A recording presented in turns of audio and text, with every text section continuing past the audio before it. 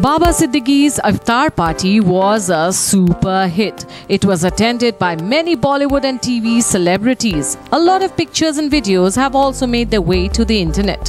One of the videos that has now gone viral is of Sana Khan. The star who quit showbiz to serve humanity arrived along with Mufti Anas Syed, her husband. The video showed Sana Khan complaining that she cannot walk very quickly as she will get tired.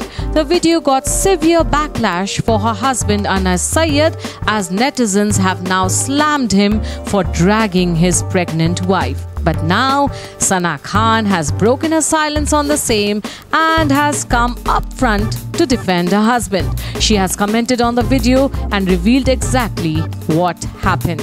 Well, Sana Khan has now penned a long note and shared that as they stepped out of the party, they lost contact with their driver. And as she was standing for a long time, she started sweating.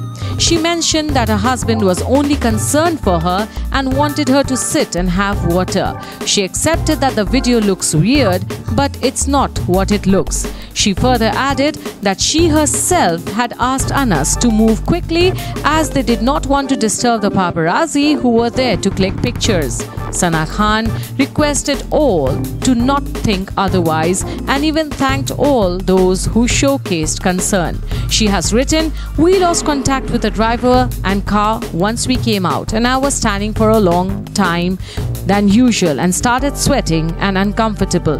So he quickly wanted to get me in so I can sit and have water and some air.